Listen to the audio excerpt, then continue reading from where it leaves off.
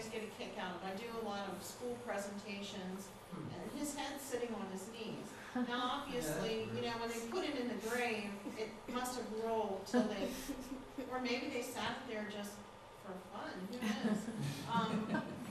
But I tell the kids, maybe he was decapitated, and, you know, they get a big kick out of that his head's on his knees. It's not a bundle burial, just his head's. Yeah, it's kind of weird. And there again, we don't know if it was stillborn or died at, you know, a few days old or a few weeks old. But he was a little over 16 inches long.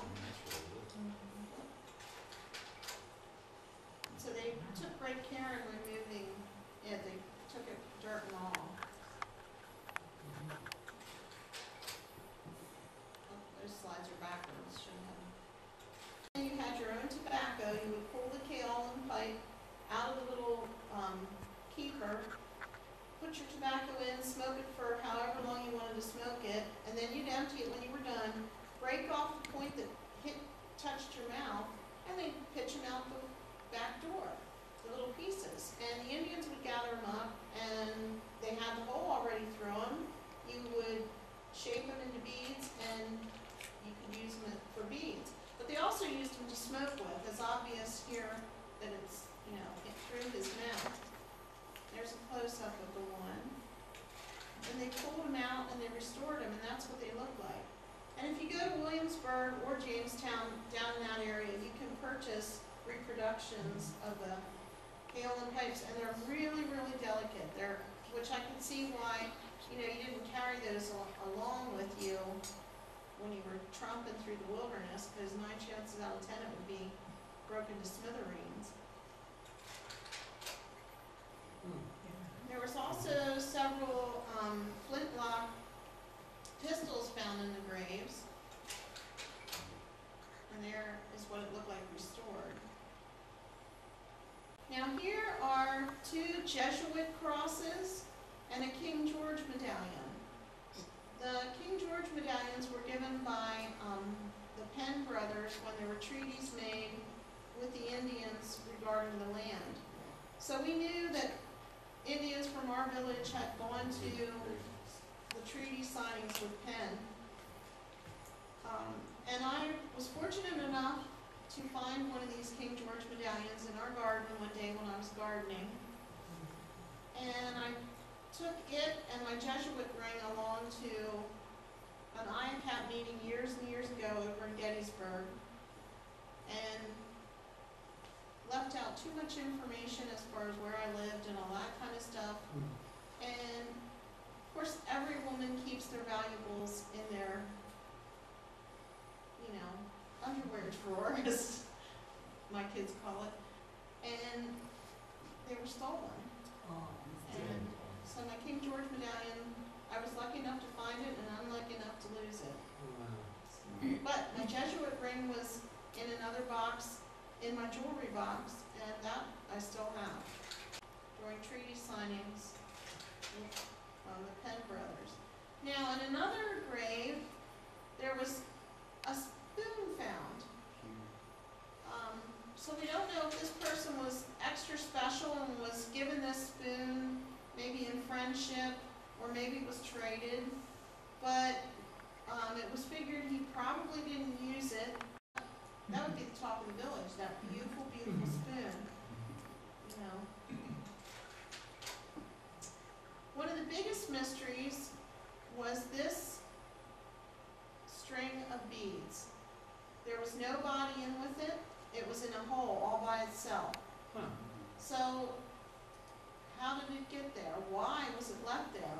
You know, when they left in the village, why wasn't it remembered and taken along? Or was it buried? And we don't know. It's a total mystery. There's a close-up of them. And when it was exhumed and cleaned up, this is what it looked like. And all the Jesuit rings and the Jesuit cross. Possibly it was given to a priest, and you know, who knows the story behind it. Yeah, that's great. That would have had a lot of value. Now, We had it, when they were digging that soil was black the whole way down to that, most To dig down there and find it like that. Yeah, yeah, it's amazing. My brother once was groundhog hunting up on the ridge beyond our house, and he saw an apparition, I guess you would say,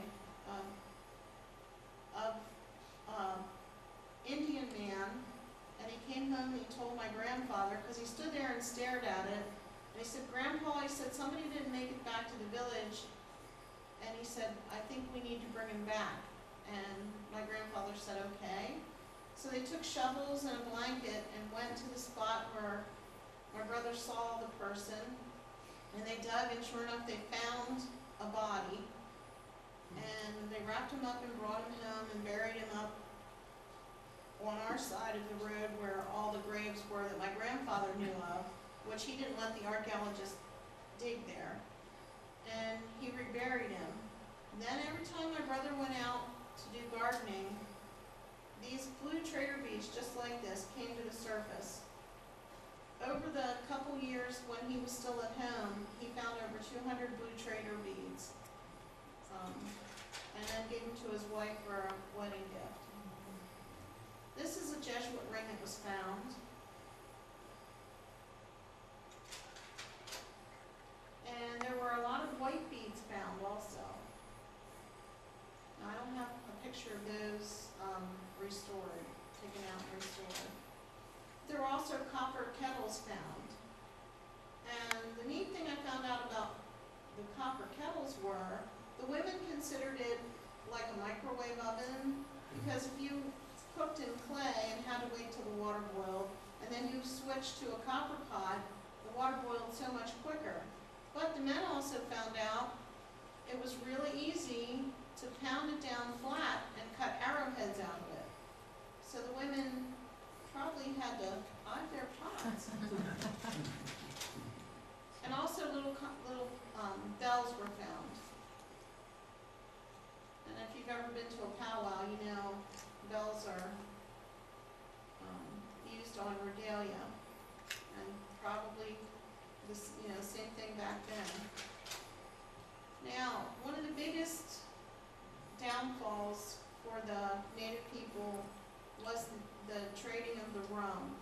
And this is a rum bottle. There were quite a few rum bottles found in the graves, which you all know the background to bad decisions that came from drunk Indians.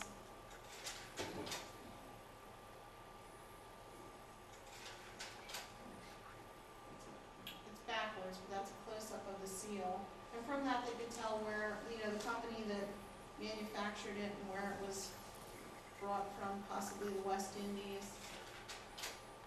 And this is a little map of the area that they excavated, and each little round circle on there was either a grave or a trash pit, or a couple of them were post hole